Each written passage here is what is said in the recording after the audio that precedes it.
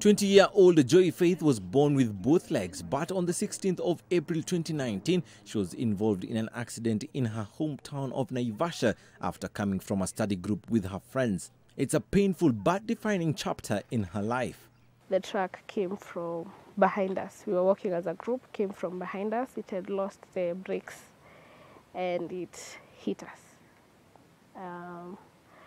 Me and my other friend got the most damage. The others got with barely a scratch. She was dashed to Nakuru Level 5 hospital where her father was working at the time as a nurse. As she was undergoing emergency treatment, the orthopedic surgeon who took up the case made a startling prognosis. The severity of her injury meant her legs had to be amputated. The person who called me told me one of the limbs looks like it's crushed. So from the knowledge that I have, when you are told there was a crash injury, unajijazia. Tulipoingia daktari akaniuliza, "Mam, nikienda kwa theater na fei, nifungue hii miguu yake, unataka niitibu aje?" Mimi nikamwambia, "Wewe ndio daktari, mimi nimekuletea mtoto, nataka tu mtoto yangu apone." Joy Faith pleaded with her father, asking him to intervene when she realized that her legs would be amputated. She tried to lift her legs. She found she did not have the legs. That was the hardest moment I have ever faced.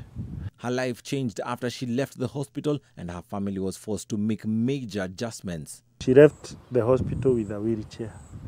And now you see our house had these stairs. We did not have a lamp, so we had to renovate the whole house. Whether it is the washrooms, we had to make them disability friendly. We had to make lamps in our house. As you entered, we made a lamp so that she can enter comfortably with a wheelchair and she can move in the whole house with a wheelchair, which was not there when we were building the house. Swimming was her passion when she was able-bodied, but in her current condition, it felt like that was the last thing she would still be able to do. All that changed one day while in the company of her friends. We were hanging out with my friends the last time before now we come for campus. And there was a pool where we were. So they dared me like, "Ingia uone kama unaweza." And I was like, just try. You see, like they push you, just try. And then I entered shallow and I tried floating and was like, "Oh, I still can't float, okay." That experience, being back in the swimming pool as a double amputee, proved to be a reflective moment. When she joined the Catholic University of East Africa, she continued with her hobby until one day she met up with Coach Leland Salano, who had seen her swim numerous times at the pool located at the Kenya School of Law. He sees me and I'm able to try this. I try. And then you see, oh, it's working. Okay, it's getting like a little bit easier. By that time, you pant a lot. You can't really finish up to the end without stopping. So he tells you to do this. Sometimes I'll just listen while he's telling other kids that he was training. Salano, who has more experience teaching able-bodied swimmers, had to adapt his coaching skills to accommodate her disability.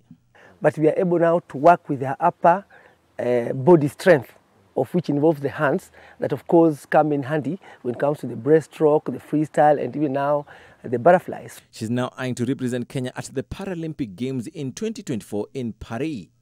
Maybe represent my country in the para-swimming, the Paralympic one, now the swimming one. Now we have to do what we can, say as a club, to see how far can we go with her, because she's willing and she can do so many things that even the able people are not able to do. Elijah Oko, NTV Sport.